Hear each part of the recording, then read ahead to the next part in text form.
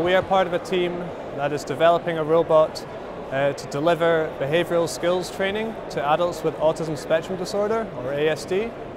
Behavioural skills training is a form of social skills therapy,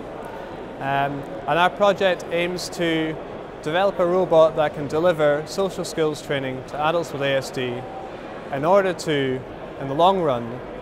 increase their employability and reduce the national ASD adult unemployment rate. Currently in the UK, the national unemployment figure is 4.4%, but with the ASD adult population, it's somewhere between 80 to 90%. So there's a huge disparity there between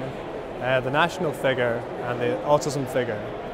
And what we hope to do is to develop a system that can equip these individuals with better social skills so that when they do find work, they're better able to maintain as well as secure that employment and understand the office floor a little better, say if they hadn't been through BST, behavioural skills training. Well, we hope to eventually have this robot as a platform at different health boards across the country as a kind of social intervention assistant, whereby adults with autism will come to a medical practice